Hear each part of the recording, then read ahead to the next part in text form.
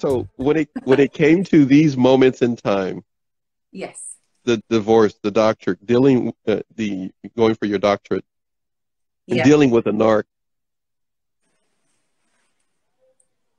if you had to sum that experience that you had in dealing with a narc and all these other aspects that were challenging, Oh, yeah. and now you grew out of these elements and being able to speak in front of people, it gives hope to others that are beginning their journey. You will grow out of your situation.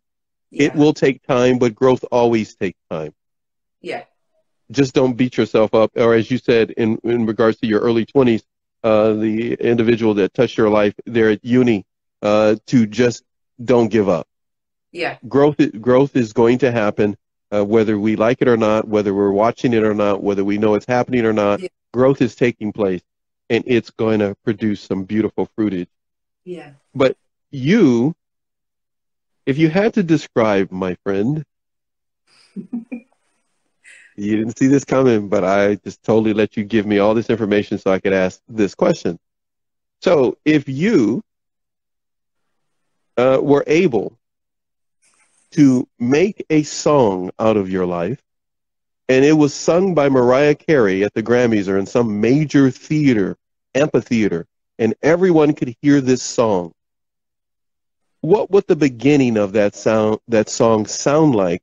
What would the lyrics be if someone was singing Mariah Carey, a song about your life, to you in front of everyone who doubted you and who questioned you, who tried to, as it were, disrespect you? What would that song sound like? What would a few of those lyrics be? Could you sing a few notes for us?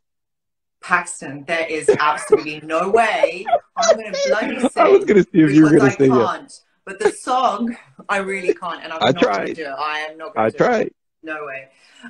But the song actually that she does sing is called Butterfly. So what she talks about in that song is... I'm sorry, what was the name of the song? What was the song again? Butterfly. How does it go? I can't sing it. Oh my God! I tried to see if you could do it. I'll play it on the speaker. All right, I tried. Everybody. I tried to sneak her into it. It didn't work.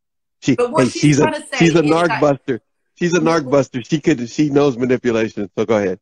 No, but in that song, what she's talking about is that you can transcend any situation, and she's right, because you can. It's about mindset, isn't it? It's about mindset. You can transcend any situation if you have the right perspective, mindset, and motivation.